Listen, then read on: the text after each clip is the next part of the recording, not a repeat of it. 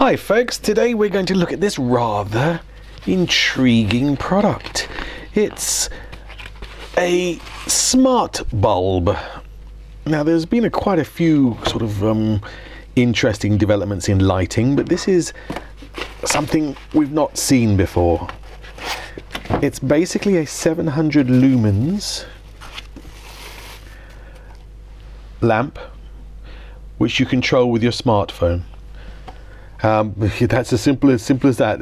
Controls through Wi-Fi, gives you multiple options on the kind of output you get from it, not just multicolored but also temperature and also activity relating to sound, your voice control. I mean, it's really it's almost a robot rather than just a simple light bulb. As I say, 700 lumens, which is about 12 watts, works on a standard power supply. Comes in this cute little, I suppose, bamboo box container thing with a little user guide. Okay, so what you need to do is to download the app, the free app that's available, and then you log into the lamp. I'll do it in a second when it's powered up, but just to run through quickly. And you use Wi-Fi to access the lamp directly. You can also do one-to-many, so you can control many of these smart lamps if you wish to do, or set up a group connection so that multiple smartphones can connect to the one lamp. So it's kind of flexible, and it's quite fun actually. Okay, here's the InLit attached to a broken down cheap old IKEA lamp shade, and let me just turn it on. So default, you'll get a little bit of I don't know, see that green glow out of it. Now the app, free app, is quite simple to install. Just find it, and once you've done that, you'll do a search for the actual lamp itself, because you're working wirelessly, of course. Now it can take a while for this to happen. There you go. So it's found it. Update one bulb.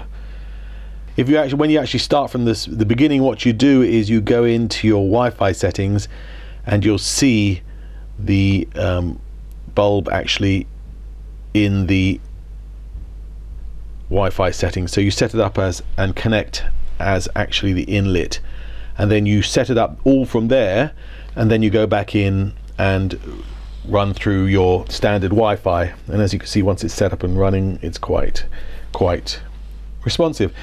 It's all fairly well documented and quite easy. We took us about 15 minutes to get this set up, just trying to work our way through the documentation, but it's not unreasonable to use, and you can add more lamps here as you need to using that. Now the other bit is what you can do with it once you've got the lamp working. Let me just put it on again, and this is where it starts to get a bit crazy. So you've got the ability to change colors. There you go. So I can make it look all sort of red or green. Yeah, that's pretty normal. You can set it up to run with music. So it acts like a little disco unit. So it's kind of I'm not sure. Yeah, I suppose at parties, if you're really into that sort of thing, you can run the whole thing, play a music player, and have your disco light running in the corner.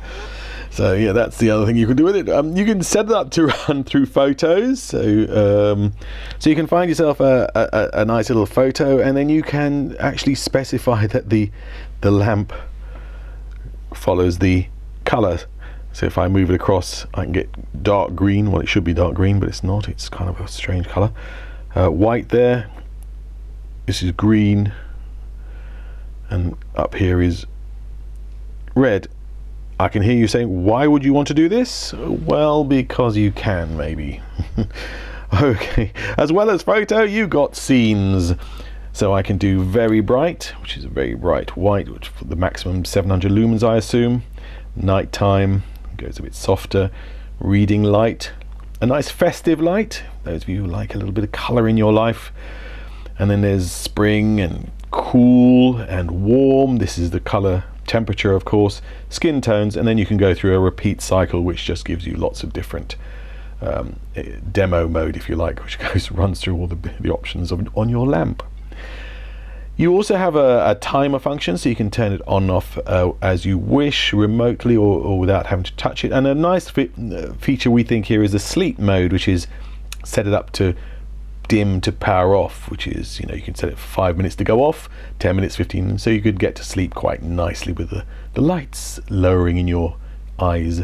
There's also a voice function, which I'm not quite sure whether this is just a gimmick or whether it actually works, but if I press that, you should be able to see me making it work. No, there again, perhaps not. I'm not quite sure how that's supposed to work anyway. And finally, there's a ceiling mode, which I haven't quite worked out yet. It's something to do with fast operation of how to turn it into different colors. Maybe that's just to have it so you can have it above your head and get instant control over it.